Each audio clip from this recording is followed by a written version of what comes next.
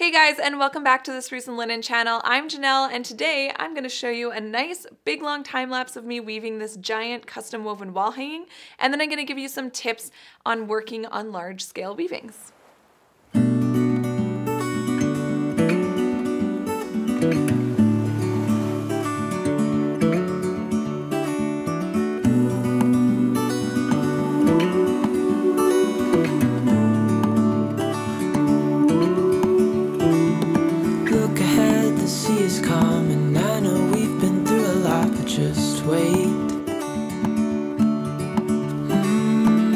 For better days to come and carry us like wind in our sails.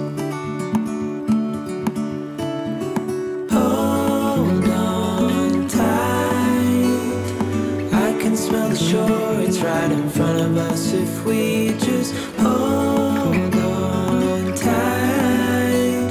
This vision that I saw is getting closer every dawn.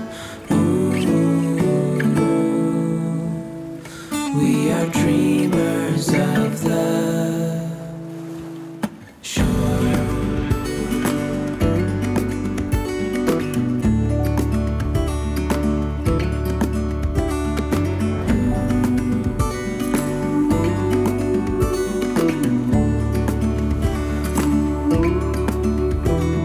Seven years now on this boat, and we all know where we belong. Just wait. For our home to show on the horizon, soon we'll be there. Hold on tight, I can smell the shore, it's right in front of us if we just hold on tight. This vision that I saw is getting closer every dawn. We are dreamers of the shore when we can't read the sky. We just sail with the wind that we've got, and when we're drowning in doubt, just keep on believing. We are dreamers of the shore.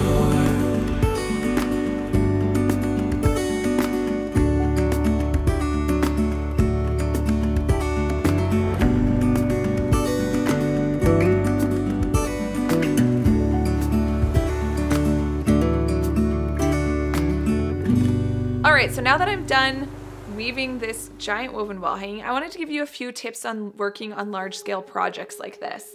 So the first one would be make sure that your warp is tight enough, but also not too tight. I think I've talked about this before in another episode, but it's really important that you get this tension right, or it's gonna drive you nuts the whole time you're weaving. So I actually had it too loose, and after I was done the river portion, I had to tighten it back up because it was so loose that the strings were falling off the loom at the top as I was weaving. So I stopped, I tightened it up, and I kept going, which is not a big deal at all. Take the time to get it right because it'll save you a lot of time in the long run. So another tip I have is to create a pattern for your weaving. So this is just foam core board that I picked up from the dollar store. It's really inexpensive. I taped a couple pieces together. This is from the Lululemon project I worked on, and I basically just put this up on the wall and projected my image on top of it and traced it out. You can also just freehand draw this. I just was looking for the quickest way to do it.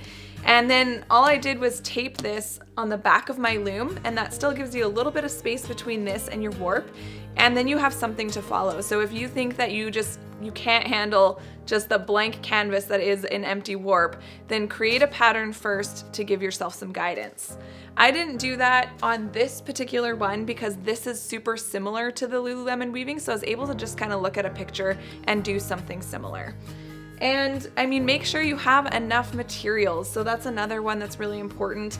If you don't want to buy excessive amounts of material, just make sure it's something that you can get locally and easily if you need to buy more. And that's about it, you guys. I really encourage you to try a large scale weaving. They're really fun. And if it seems intimidating, try one, because the second time around, it feels a million times easier.